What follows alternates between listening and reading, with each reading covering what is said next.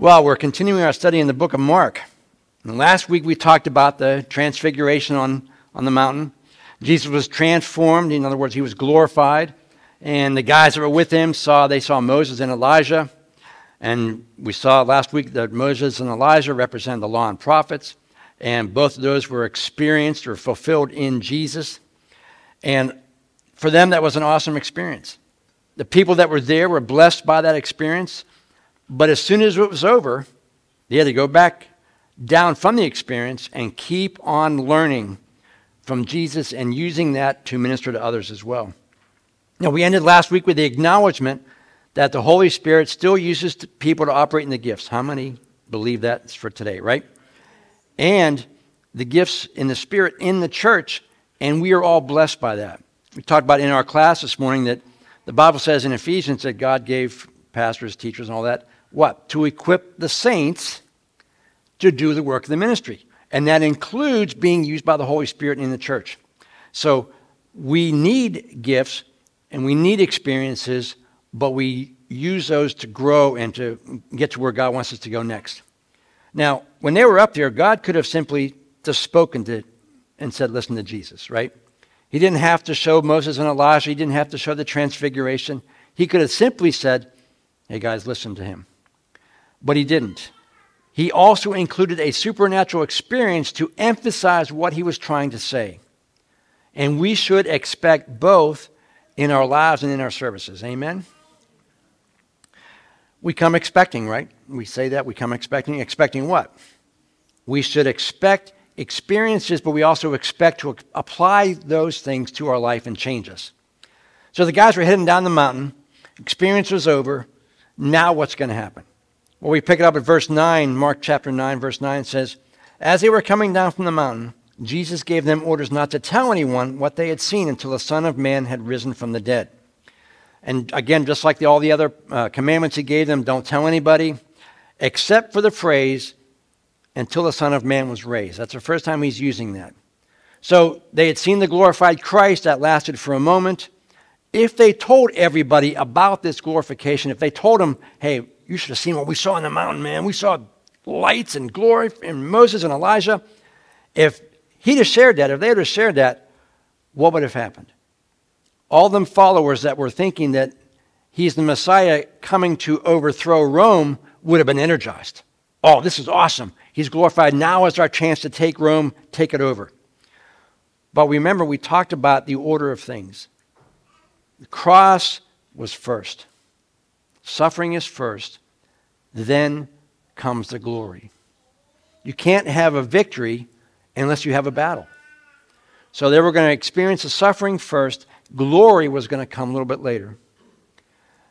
What they would have wanted to do was to bypass the cross and go straight to glory. And how many are like that? You just want to bypass the trial and get to the good stuff. But you never really appreciate the good stuff until you've been in the bad stuff. Now, you all know my feelings about the weather here. When we lived in Florida, you don't appreciate the nice weather because it's always nice weather. And you get kind of sick of the nice weather. But now you have winter, and you have death and destruction and horribleness for 3 or 4 or 5 months. And so when spring comes, man, you are really anxious, and you can't wait for it to happen. You forget about the 97-degree weather. You're just excited for it to be not winter again. And unless you have difficult situations in your life, you're not going to really appreciate the good things in your life. Because, oh, everything's good, nothing. You want to have the appreciation. And Jesus is saying, look, there has to be hardship first. Once the hardship's over, then you can really appreciate what God's doing. Since they would have wanted to bypass the cross, that's when he says, hey, wait till I'm resurrected. Because after the resurrection, then it's okay to reveal to everybody. Let them know, because the suffering part would have been over. Jesus would have suffered, would have been raised from the dead. Okay, that part's over. Now let's get to the glory. And verse 10 says, they kept muttering to themselves, what does rising from the dead mean? Now they obeyed, obviously, Jesus' instructions. They didn't say anything. At least we don't have anything recorded. They didn't share that experience with everybody else. But they were still kind of in the dark about what was going on. Now, the Jews at that time, they would have believed in a general resurrection. They believed that at the end there would be a resurrection. But it says here, they weren't quite sure of what he meant about this particular resurrection. Because it appears to them, in his order of speech, he says, look, you can say this after I'm resurrected. In other words, okay, it's going to happen in my lifetime. So you're going to get resurrected, but nobody else is at this point. So they were really confused. And it doesn't go into any more detail about what they were curious about.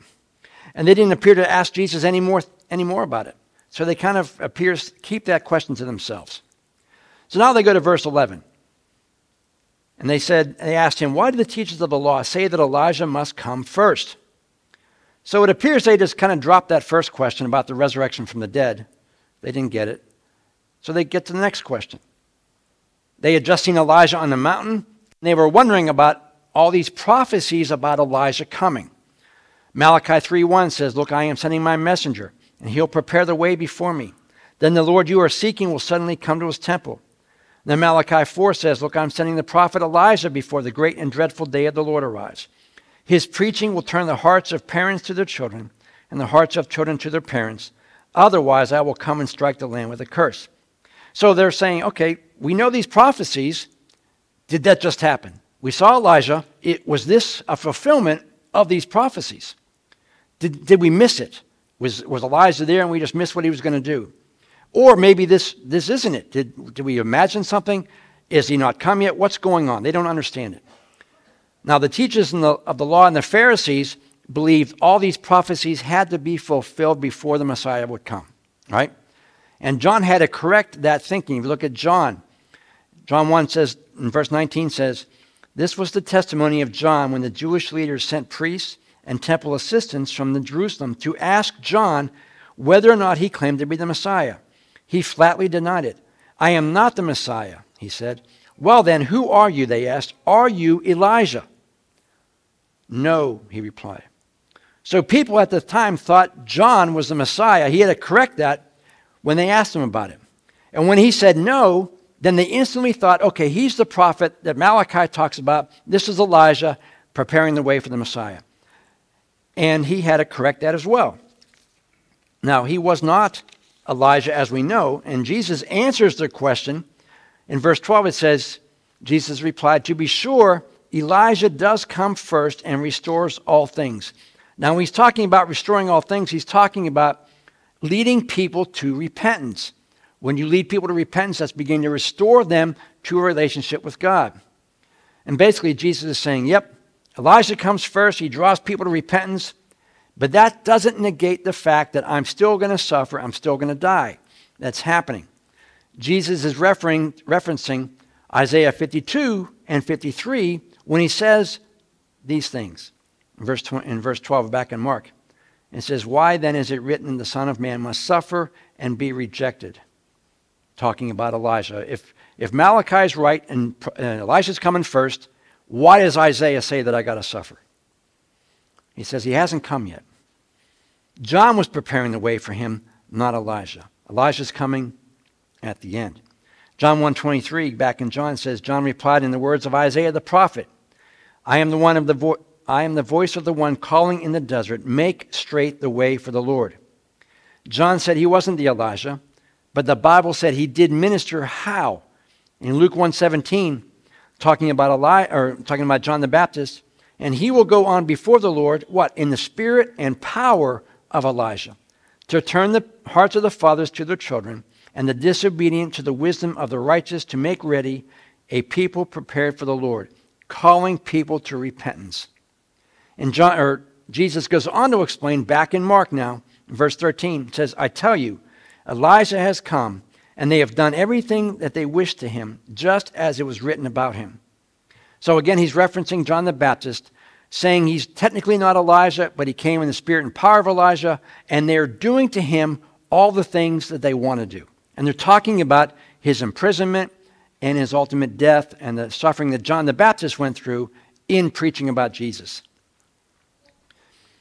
And this is the stuff about Elijah is also a reference to Ahab and Jezebel. Ahab and Jezebel were kind of a foreshadowing of what was happening with John the Baptist.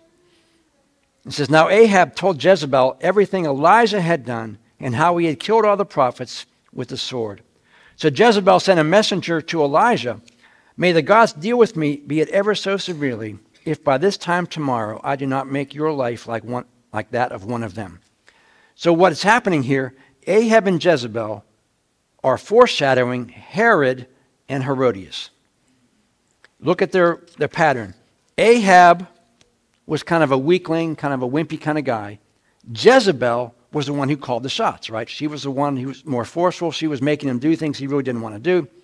Herod was also kind of a weak guy. And Herodias was the one calling the shots for him. Similar. Mark 9:14 says, when they came to the other disciples, they saw a large crowd around them and the teachers of the law arguing with him. So he's telling them, he's kind of giving them a heads up, okay, this is what's happening to John the Baptist because people think he's Elijah, ministering in the power of Elijah. So just like Ahab and Jezebel, Herod and Herodias are going to do the same kind of thing to John the Baptist. And then he goes on and the crowd starts coming to him. So Jesus and the three are walking back to town. The other 9 are surrounded by a whole crowd of people as he's walking back to them. And it seems that they're arguing with him. The teachers were arguing with him. And the crowd was making fun of him. And these 9 that were left behind were being attacked from both sides. The people that saw them said, hey, he can't do anything. This guy has no power. He's not delivering my son from demons. The Pharisees were attacking him from the other side, taunting him. And it was in the middle of this kind of a dust-up that Jesus is seen by the crowd. So they're all arguing with the 9 that were left behind. They see Jesus walking, and they kind of left the 9 and were walking to Jesus. And verse 15 says, as soon as all the people saw Jesus, they were overwhelmed with wonder and ran to greet him. Now it seems that the people ran to see Jesus, but the leaders and the Pharisees and the teachers did not. And they probably stood in the background with their arms folded, waiting for Jesus to trap himself. Now, the people that were walking to him, why were they overwhelmed with wonder? Well, most likely because the guys could not deliver this boy from the demon. And they probably figured, hey, Jesus could, so they left the 9 and ran to Jesus. These guys can't do it. Let's go to the source. We're going to go find out if Jesus can do it. And so Jesus picks up on their argument, and he's trying to fix it. He hears them arguing, and he says in verse 16, what are you arguing about? And the crowd seemed to be yelling at the disciples because they could not heal that boy that was there. And the disciples were trying to argue back and defend themselves when Jesus walked up. When he asked that question, verse 17 says, a man in the crowd answered, teacher, I brought you my son who is possessed by a spirit that has robbed him of speech. Whenever it seizes him, it throws him to the ground. He foams at the mouth, gnashes his teeth, and becomes rigid. I asked your disciples to drive out the spirit, but they could not. So Jesus asked the question, and the dad answers the question. And he goes into a pretty graphic detail of his son's issues. And again, once telling Jesus, these guys, they couldn't do anything. They had no power to deliver this demon. And you wonder, why couldn't they do it? Why? I mean, they were sent out to do just the same thing. In Mark 3, it says, he appointed 12, designating them as apostles, that they might be with him and that he might send them out to preach and to have authority to drive out demons. So they were commissioned to do that. And then they were doing it. In Mark 6, it says, they went out and preached that people should repent. They drove out many demons and anointed many sick people with oil and healed them. So if Jesus sends them out, they start doing it right, and now all of a sudden, they can't do it. Now, could it be that at first, they knew they had no ability in themselves to do it? They went out and they were prayed up and they were trusting that Jesus was going to do it. It's not us, man. It's Jesus working through us. We're going to do this. And as time goes on, and they're doing this time after time after time, it appears they became complacent. Hey, this is pretty cool. We don't need to pray much anymore. God's just using us, doing a great thing. They were trusting in their own ability, and they're not being totally reliant upon Jesus. And Jesus seems to be rebuking them in that. Verse 19, talking to the disciples is what he's doing here. He says, "You unbelieving generation, how long shall I stay with you? How long shall I put up with you? Bring the boy to me." One commentary says this about that verse: "It's not too bold to presume that during the absence of Jesus and his three intimates, Peter, James, and John, a spirit of unbelief and laxity had overcome the disciples, perhaps partly as a result of conversations between them leading to their impotence." Now we're going to stop at that for a minute. These guys were doing great things, and all of a sudden they're not doing great things.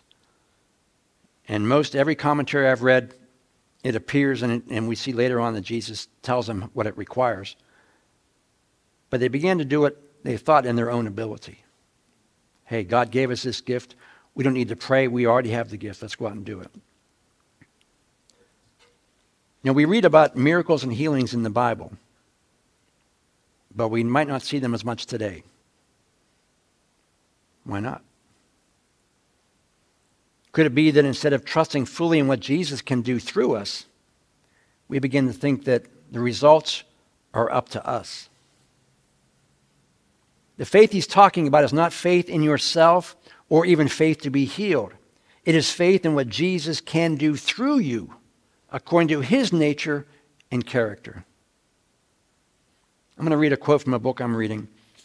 The guy who wrote the book, his name is Jack Deere. Anybody ever hear of Jack Deere? He's kind of up there. He's still around. He's still teaching, but he's retired for the most part. He is a prolific author and has been used mightily in the gifts of the Spirit. And I'm going to tell you what he says. This one quote.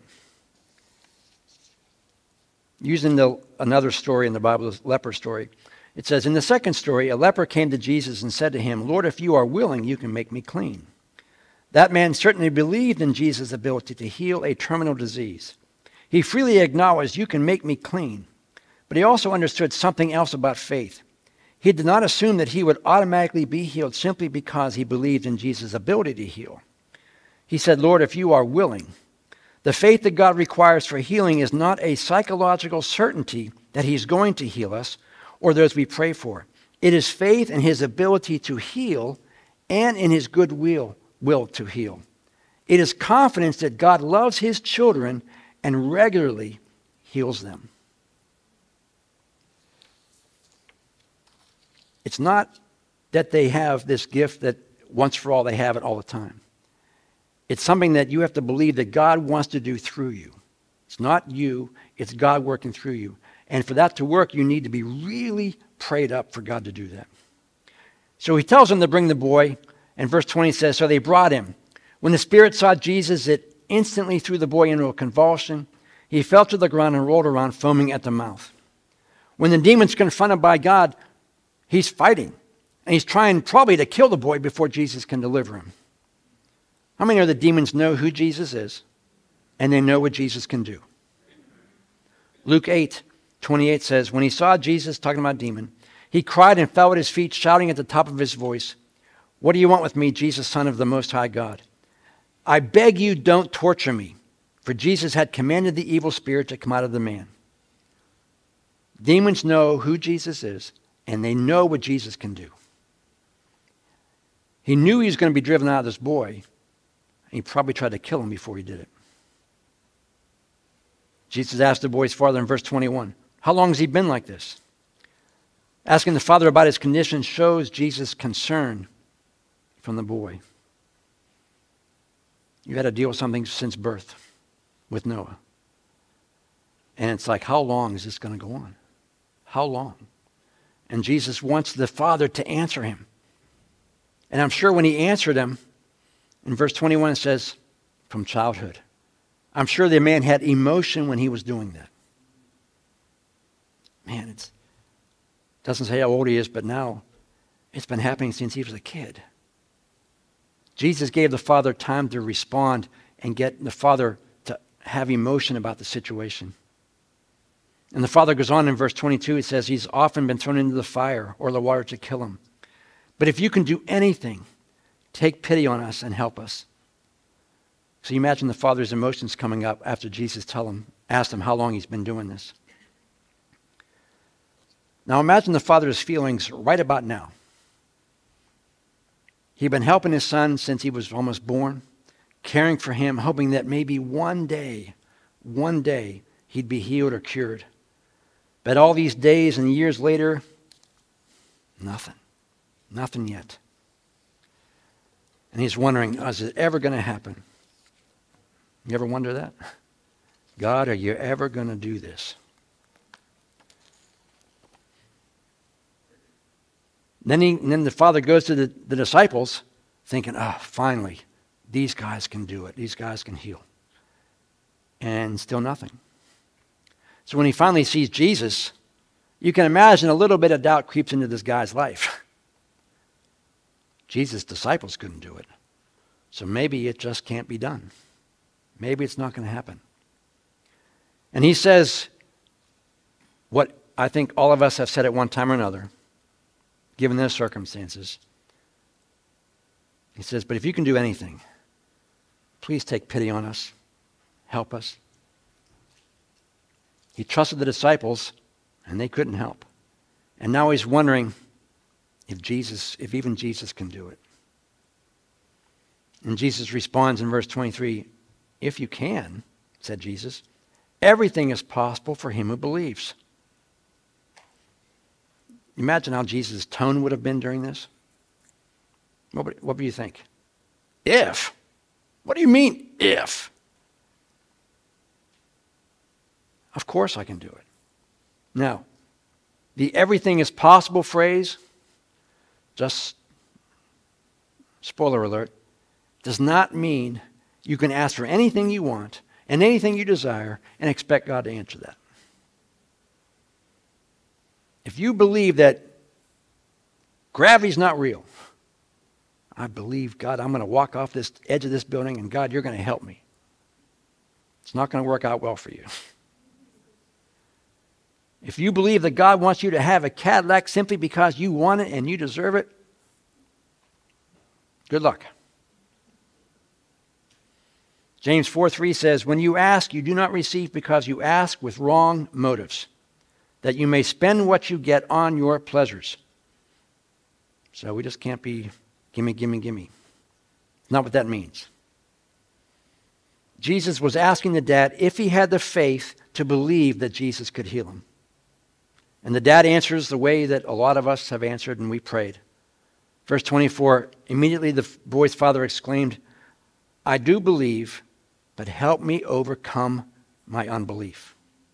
How many have prayed that prayer? Jesus was not asking the dad if he believed that Jesus had the power to heal. He was asking him, do you think that I will? If the dad had faith to believe that Jesus could heal. Hey, the dad was honest. Yeah, I kind of believe. I'm not perfect in my unbelief. His faith was mixed with doubt. How many have prayed really believing, but in the back of your mind you have a little bit of doubt? The phrase that we read from the author of that book says, you don't have to have psychological certainty, because I don't think anybody can have psychological certainty that God's going to do something. Because there's always going to be that little hinge of doubt in the back of your mind. He says you don't have to have that. What you have to be certain about is what the Bible says, that Jesus has compassion. In the Bible, every time Jesus healed, he had compassion on someone. He healed because of the compassion that he had on people. And the dad had the doubt because he'd been through the disciples. They didn't do anything. And I think our lives are always going to be mixed with questions and doubts, even through our faith. As long as our reservations are about our own ability or our own inadequacies and not with God's power and ability, God can work despite your weakness. If you think, there's nothing in me that's worthy, there's nothing in me that does this, if God wants to do something, it's got to totally be God. And I'm going to pray to that end.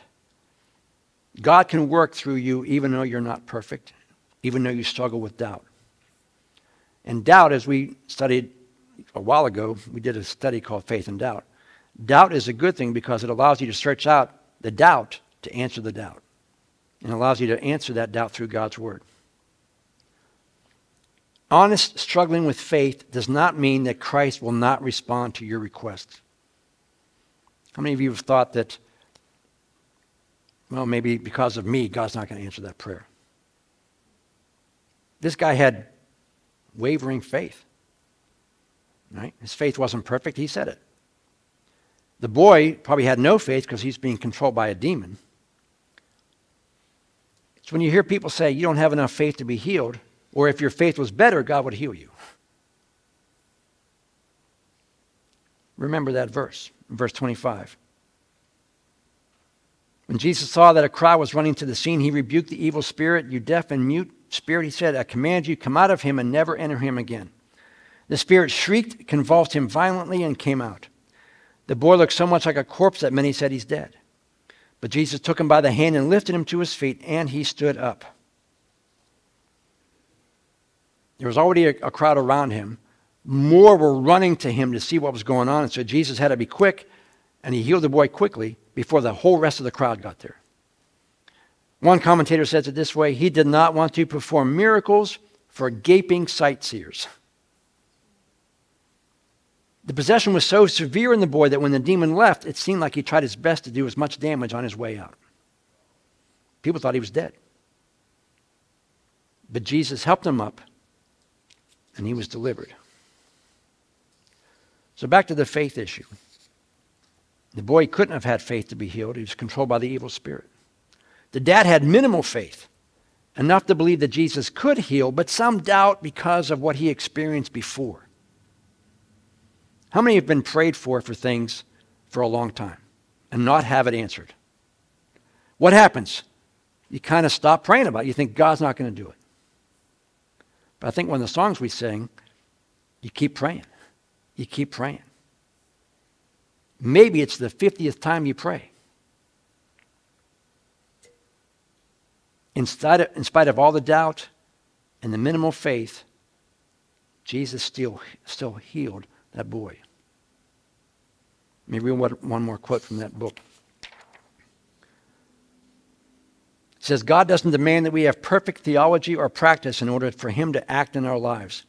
I do believe, however, that this kind of teaching can be destructive. It puts the burden on the person who wants to be healed rather than putting confidence in God's goodness and his ability. It forces a person to, quote, whip up a psychological certainty for healing, a certainty that God may not be giving at all. And it adds a condition for healing, the condition of psychological certainty that God does not require. Does God respond in faith? Absolutely. Does our faith need to be 100% perfect all the time? No. This guy specifically said, my faith is questionable. Yeah, I'm not sure if you're going to do it. Jesus says, you think I have the ability to do it? God said, well, yeah, you have the ability to do it. God did it. It's the faith we have in God's goodness to his people, his willingness to heal, and what God's word says about him, not how we feel about it. Verse 28 says, after Jesus had gone indoors, his disciples asked him privately, why couldn't we drive it out? And these guys were probably, okay, we've been doing this, but now we couldn't do it. Why couldn't we do it? Verse 29 says, he replied, this kind can only come out by prayer. Now, how many have a King James or a New King James Version? You probably have the word fasting after that. Fasting is not in the best manuscripts that we have available, so most translations omit that, although it's not a bad thing. It's not anti-biblical. It's just something that they added. So we're going to focus on the prayer part. Jesus' point here seems to be that the disciples had taken for granted that they needed to pray for that type of ability and power. It doesn't come automatically. You don't wake up one day and think, I'm going to do what God wants me to do without praying and seeking God. Hey, we've done it before. It'll keep working if we've done it before. They probably neglected prayer and thought that they themselves had the ability instead of Jesus working through them. The power was not inherent in them. And what happened was they no longer depended prayerfully on God to provide it. And what they experienced is what we experience if we are lax in our prayer time.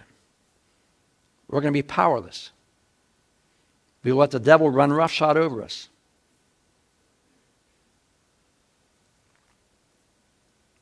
How many of you have things that are operated by battery?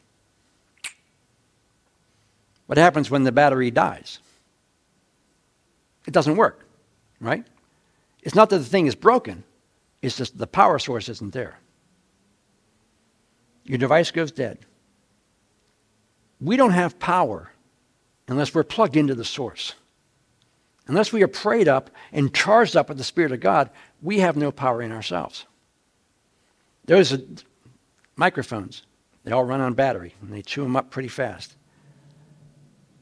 It's not the microphone that supplies the energy to amplify. It's the battery that provides the energy. The Holy Spirit is one that provides energy in us to be able to do what God wants us to do. Without that power, we're mortal human beings. We will not do anything. And if you're not experiencing God's power in your lives, maybe it's because we're not plugged into God's Word. We're not spending time in prayer. Oh, straight up 12 o'clock? Means nothing. If you want to truly experience the gifts of the Spirit and you want to see God work, what does God say we need to do? This type only happens by prayer. God wants us to be people of prayer. And I mentioned in class today that, and I'm big. If you ask me, study your Bible, know what the Bible says. But I also said the Pharisees knew their Bible, inside and out. What was the difference? They didn't practice what the Bible said. You can know all your information, but if you don't practice it, it doesn't do you any good. And if we're expecting the Holy Spirit to work, then we need to not only know our Bible, but we have to be ready to be used in the knowledge that we have. I said in Ephesians, and I said it earlier, God gave pastors, teachers, evangelists to teach God's people to have works of service, right? So that means that's incumbent upon me to share that with you, and it's incumbent upon you to be used by God in those areas. And that's the way the gifts of the Spirit work, through you, through what God empowers you to do. And if you are prayed up and you're ready to be used by God, then God can just do great things. But we need to be people of prayer and people of action. When James says, hey, if you read your Bible and you don't do anything with it, it's like looking in the mirror and walking away forgetting what you look like. So we want to be people that are used by God, and to be able to be used by God, we need to be prayed up and ready. How many think we're living in the last days? I mean, Tiff says the last of the last days. And you see all the weird and crazy and dumb things that are going on in the world. It's like, man, it could be any day now. And really nothing's got to happen before the rapture happens. If that's how we believe, how does it make us live? Do we live any differently? Do we have that sense of urgency about people who don't know Christ? I shared with the class this morning that Penn and Teller, you know the group Penn and Teller? One of the guys, I can't remember which one, the guy with the big hair, big guy. I don't know if it's Penn or Teller, but he's an atheist. I saw an interview with him once. He said, I can't believe in Christianity because if there was really an eternal hell that never stopped, you guys aren't out there preaching it. You guys aren't out there telling people about this. He says, if that were me, I would do everything in my power to make sure that nobody went there. And he says, and I don't see that. Now, he's not in church, obviously, so he doesn't experience it, but are we that way? Do we have that sense of urgency? You know, I don't even have this in my notes. How many have planned for your funeral? Right? Okay, why do you do that? Because you want your family left behind not to have to worry about any of that. Right? You want to prepare all of that before you go. What happens if you don't? Everything that you got to plan, your family now has to plan. You're left behind. They have no idea what you want to do. When we are gone, have we prepared our family and friends with the truth? So that when we're gone, we're dead, do they know enough that no one else has to come to them? Have we told them all that we can tell them so they can make a decision on their own after we're gone? We have to be prepared to tell them that and prepare them so when we are gone, they know and they can make a decision on that. They don't have to flounder around thinking, well, mom and dad never told me. I don't know anything about this. No one ever shared things about Jesus with me. What do I do? We need to be sure that we prepare people so that when we are gone, we have sufficiently given them enough information.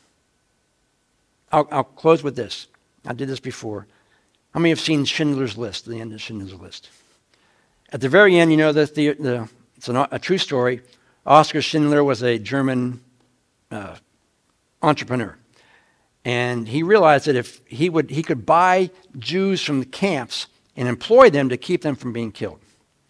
And at the very end of the movie, war's over, and he realizes, he says, I could have sold my ring and saved 5 more people. I could have sold my car and saved 10 more people. I could have sold all this and saved more people.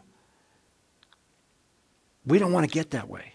We want to be sure that everything we have now we expend to make sure that people get saved. So that when our life is over, we don't look back and say, you know what, I should have done this. I should have done that. I should have done. We want to make sure that everything we do pours into sharing the gospel with people. And that's everybody. That's all of us. So when we get to heaven, God can say, well done. Not, you kind of missed the mark on that one. I want to hear well done. Amen? Would you stand as we close this morning? And bow your heads for a moment.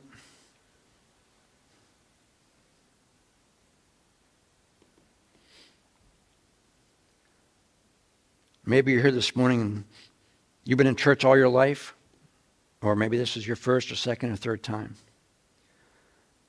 But the question is still the same. We don't get to heaven because we go to church. We don't get to heaven because we sing songs or listen to sermons.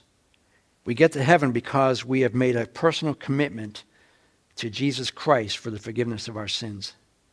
We recognize that in ourselves we are never going to be good enough to make it to heaven. That we are full of sin, and the Bible says the wages of sin is death, separation from God for eternity. God doesn't send anybody to hell. He allows you to choose where you want to live. And by not choosing Christ now, you are, in fact, by default, choosing hell later. And the Bible says that Jesus came to deliver all of us from that. His word says he's long-suffering. He doesn't want anyone to perish. He wants all to come to repentance. That's everyone. He doesn't want anyone to go there. It wasn't designed for us. The Bible says it was designed for the devil and his angels. So if you're here and you've never made that commitment, you've never come to the point where you said, yes, I'm a sinner, and I trust in what Jesus did, and only what Jesus did to get me into heaven. The sacrifice he did was for me.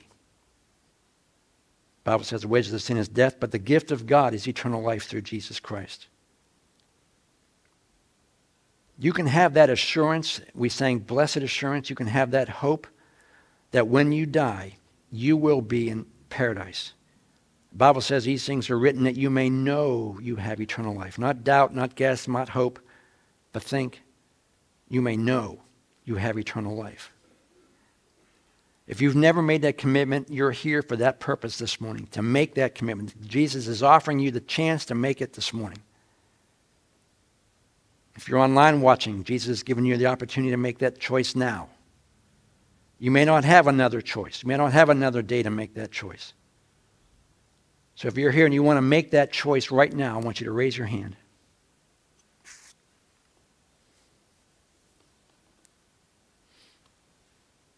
Maybe you're here and you made that commitment a long time ago, but your life is not a reflection of that commitment.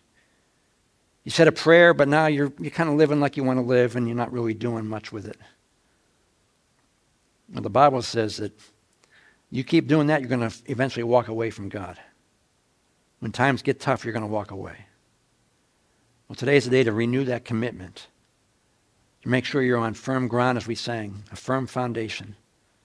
That you trusted Jesus. And your life has been transformed from the inside out.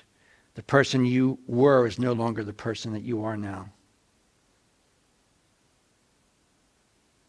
that's you, and I believe there's some here that are in that boat, I want you to raise your hand. I'm not going to embarrass you.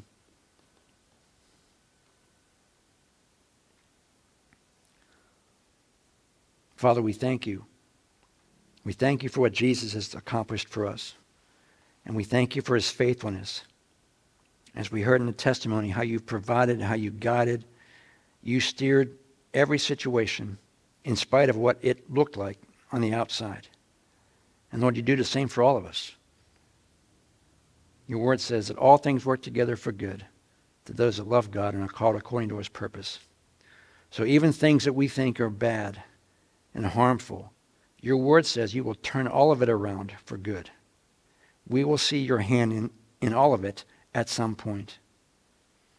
Lord, I pray that you would fill each person here with that Holy Spirit. Allow us not just to be energized and expecting in the four walls of this church, but help us to be used by you in the world. Give us that sense of urgency to share Christ with those we come in contact with, so that when our life is over, we will have expended all that we could to get people into the kingdom. Father, we love you this morning, and we're so thankful for your goodness to us. And I just pray your blessings upon each person as we leave this morning. Allow us to really sense your presence every day, Lord, and allow us to respond to that and act according to what your word tells us to do. And we'll thank you for all of it now in Jesus' name. And everyone said, Amen. Amen. God bless you. Have a great week. Have a good day off tomorrow. Cook out if you're going to have one. See you next Sunday.